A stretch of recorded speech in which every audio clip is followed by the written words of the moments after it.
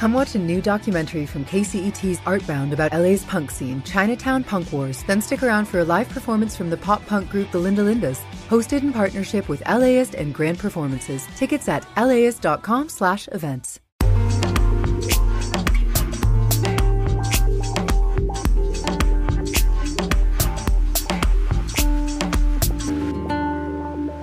LAist Studios.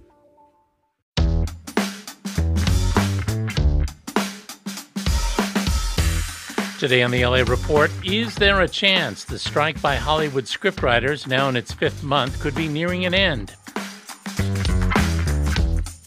And there are growing worries that tensions between the U.S. and China will rev up anti-Asian hate in the U.S.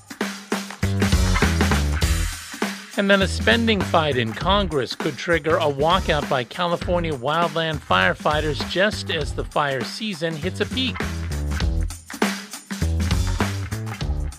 It's Thursday, September 21st. I'm Nick Roman. This is the LA Report from LAist 89.3. There is chatter in Hollywood that we could be near an end to the strike by movie and TV scriptwriters. Union leaders with the Writers Guild of America met yesterday with the Alliance of Motion Picture and TV Producers. That's the negotiating body for the studios and streamers. It was their first meeting in nearly a month, and it ended with both sides issuing a single statement that said they would keep talking today. Well, that statement alone was eye-catching, but so was this. Variety and other media outlets say top Hollywood executives, including Disney chief Bob Iger and Warner Brothers Discovery boss David Zaslav, were at the Wednesday meeting. Rebecca Keegan is the senior film editor with The Hollywood Reporter. She says the scriptwriters' strike is putting the squeeze on the studios and streamers. It's imperiled a full season of TV. It's thrown next year's movie release calendar into disarray. And so that's obviously a big worry for the studios. And in terms of the WGA negotiators, a lot of their members have had their deals paused. A lot of them are sort of feeling the pinch economically. Members of the Writers Guild of America walked out on the studios and streamers back on May 2nd. Actors with SAG-AFTRA followed in July. Since then, movie and TV production has been at a standstill. So now a refresher from LAist reporter Robert Garova about the key issues at play in the Hollywood labor dispute. Back in May, the WGA said studios' business practices had slashed compensation and undermined working conditions for writers. Negotiators are pushing for higher streaming residual payments, protections around artificial intelligence, and minimum staffing for writers' rooms, among other demands.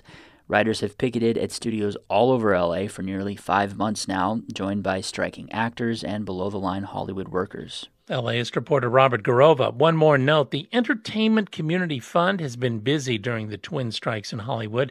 It provides financial support to actors and entertainment professionals in need. Well, today, writer and producer Seth MacFarlane donated $5 million to the Entertainment Community Fund. That's on top of $1 million he gave back in July.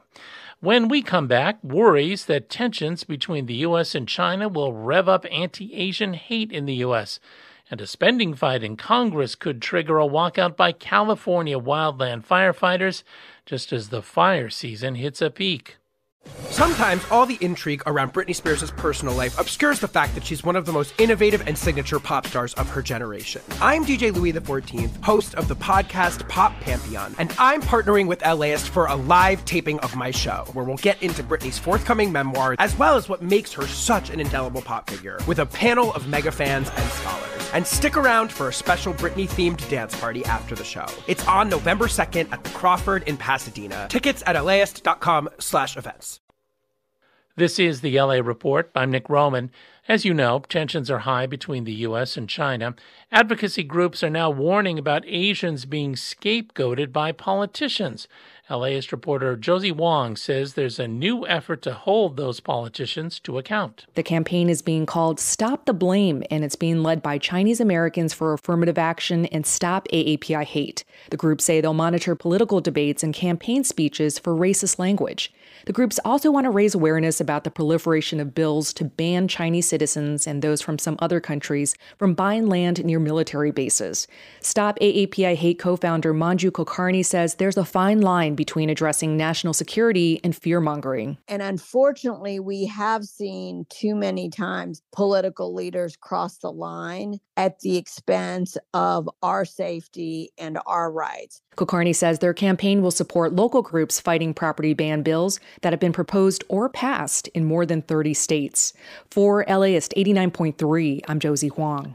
It looks almost certain that a fight among House Republicans over spending cuts will mean the federal fiscal year will end next week without Congress passing the bills needed to prevent a government shutdown. And when that happens, it will also mean cuts to the Women, Infants, and Children Nutrition Program. That's WIC, and it helps low-income families put fresh fruit and vegetables on the table.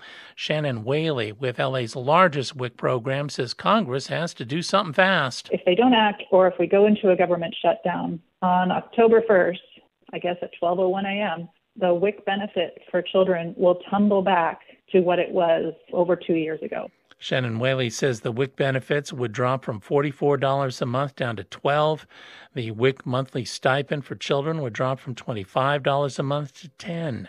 Also caught up in spending cuts fights are pay raises for wildland firefighters.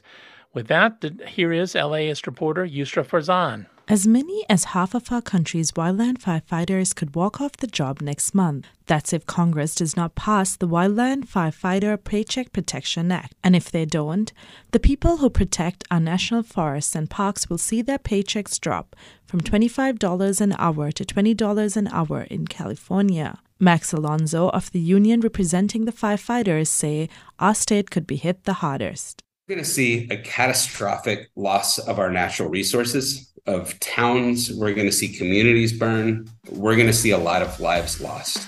And it is because Congress is not getting the job done. Congress has less than 2 weeks to vote, but the decision is at risk because of a looming government shutdown. For LAist 89.3, I'm Yusra Farzan.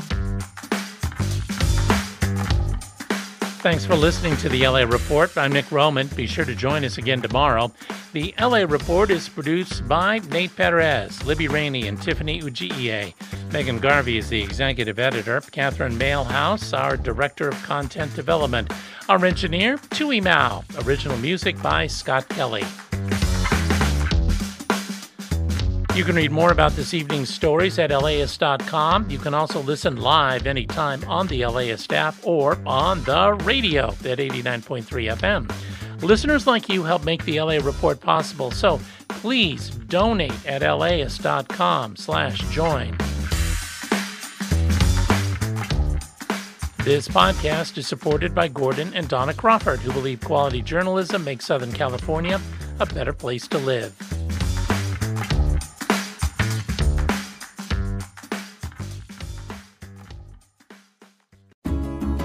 Out of the Shadows is a podcast on America's immigration system told through the eyes of our Latino community.